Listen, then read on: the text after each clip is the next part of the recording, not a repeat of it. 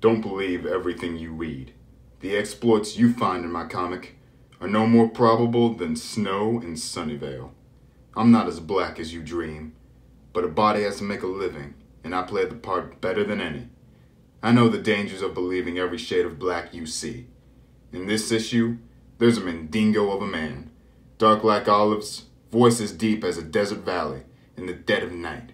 He smiles as if he wants to bite your throat, holds back his teeth with those bubblegum lips he can't help but lick, leaving the thinnest film of saliva on the surface. He's slick, and he's bold, and he's everything you imagine he should be.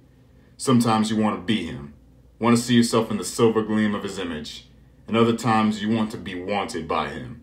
Crave his brand of desire, his form of righteousness, bringing a little black to the world one motherfucker at a time. No matter how three-dimensional he seems, know that behind every jive turkey uttered, there is not a black mouth, but a white one. One that dictates who he calls nigger, to temper the perfect tone of black. This is the cruelest trick.